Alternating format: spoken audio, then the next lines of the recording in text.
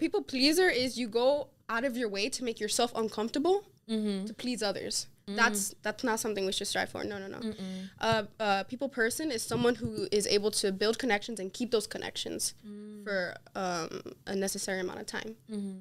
You know, so that's how I see the difference.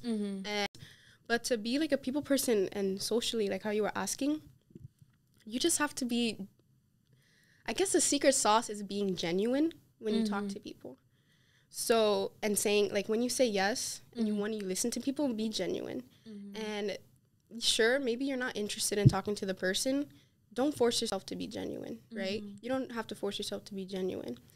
I say the key to being genuine is to be curious about people. I think that's something that, like, is one of my most advantages, is how you say, that I'm just really curious about, like, the world and learning everything I can about people. So even when someone's talking to me, if I've never met them or I'm not interested in what they're talking about, I'm still really curious about it, and I'm paying attention, I'm nodding along, I'm listening, I'm asking questions back. Like, oh, did you do this? Did you go there? Really? How was that?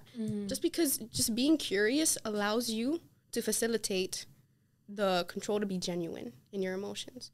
And that's what people love to see. And that's how you can be more of a people person.